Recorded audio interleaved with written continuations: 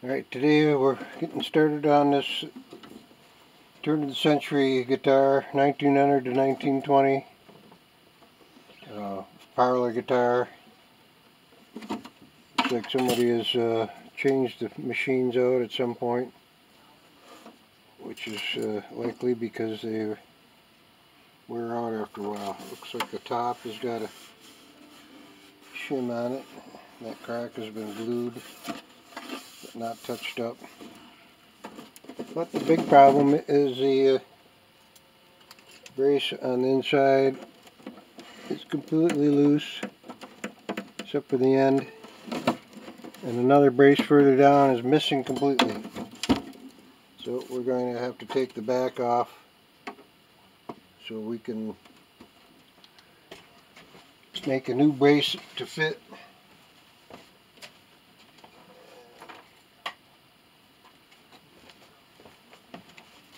We've already got started on part of it. Was already loose, as you can see right here.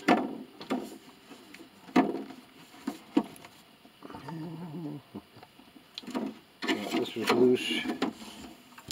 This side was mostly loose. We've got it loosened further. We'll keep going around the side here very carefully. Get some hot water, spatulas.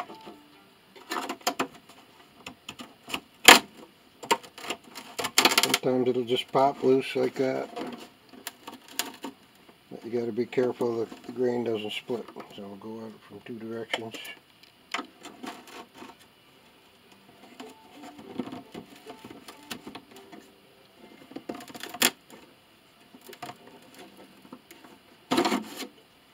Put a little more hot water in there. And of course the neck block there. It's also going to be a spot that's going to be tricky.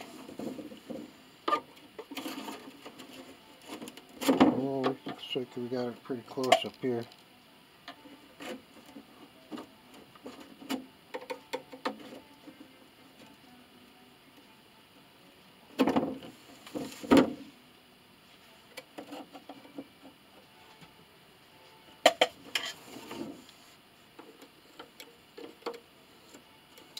Hot water takes a while to work sometimes.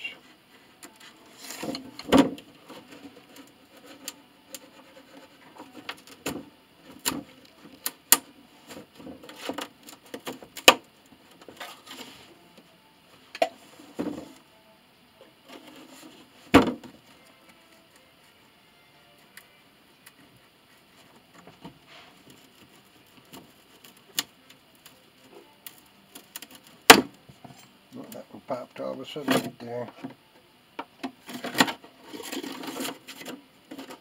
So it looks like we got most of it done. Most of the back is loose now. Just holding right there at the neck block.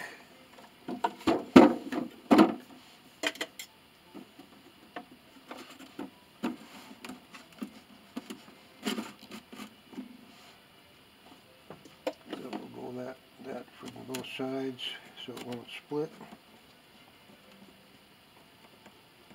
So lift it up a little bit from the back there. I'm going to go slowly and carefully.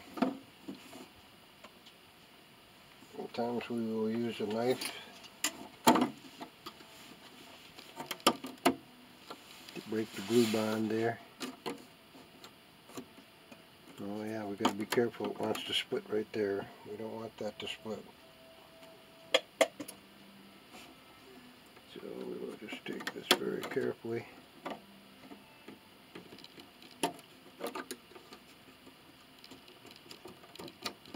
These are specially sharpened. This one used to be as long as this one, but broke. Sometimes the shorter one's more effective anyway.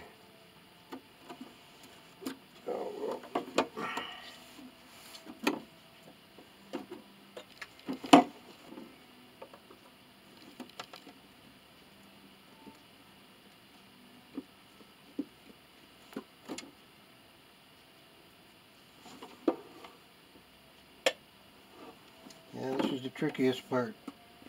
Is you're tempted to go fast and just rip it apart, but that will cause other problems.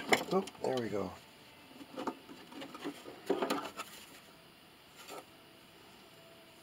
That's actually, oh, here's the little brace. It stayed slightly attached there, but this one's missing. That one's loose. No way we could have got to that. Nice rosewood back though. And we'll inspect the insides here. Well, a lot of dirt and dust up here. Something could have been a mouse nest. And you can see that top crack repair. Another one there. Looks like it came out pretty well.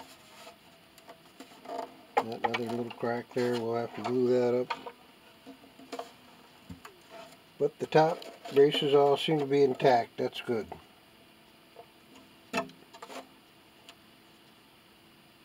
So we will revisit that in our next segment. We'll clean this up and glue it back and make a new brace for the top or the back there. Thanks for watching.